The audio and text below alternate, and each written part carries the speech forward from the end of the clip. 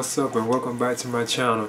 Now today I'm going to be talking about the upcoming Sideshow Collectibles, the good, the bad, and the ugly Clint Eastwood's The Man With No Name figure. So basically we are getting a figure based on Clint Eastwood and the Spaghetti Westerns trilogy, you know, like the Man With No Name, the character that he played. We're getting a figure based on that particular version of from the first film, The Good, the Bad, and the Ugly, from that particular film. Now I think that is exciting. Now this is part of the Clint Eastwood Legacy collection that they have going on. I already knew about these.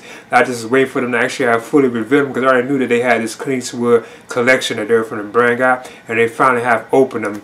Because within these pictures, if you actually go through all the pictures, say if you like on I think Toy Arc or like Sideshow Collectibles, you can even see like a tease for the Dirty Harry figure they had. Now that's the one I prefer. I was like a huge fan. Well, I am a huge fan of Dirty Harry. Mostly like the first film. You know, I didn't really get into the other ones that much.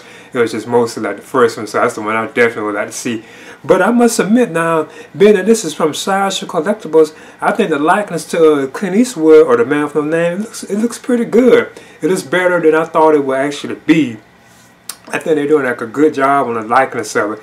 Now he comes with well, he'll stand like he's a 6 scale figure, and he stands 12 inches tall, 6 scale figure. He will include a rock, a pistol, a rifle, multiple interchangeable hands, and like a fabric outfit too as well. It looks pretty good though. Now they have this scheduled to be released this year too.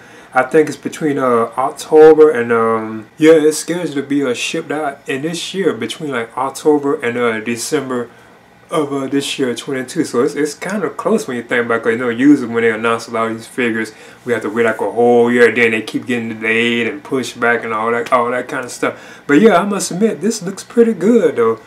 I'm surprised being that, cause you know, like Sideshow Collectibles, like their figures are good, but when they're actually trying to do say like human based like characters or figures, like their faces, a lot of times it doesn't really look too good. But like I said, if you check some of the pictures, there's also a hint of like the Dirty Harry figure, and that one looks definitely good. Even that one looks like Clint Eastwood. But even The Man With No Name does look like Clint Eastwood, like his face.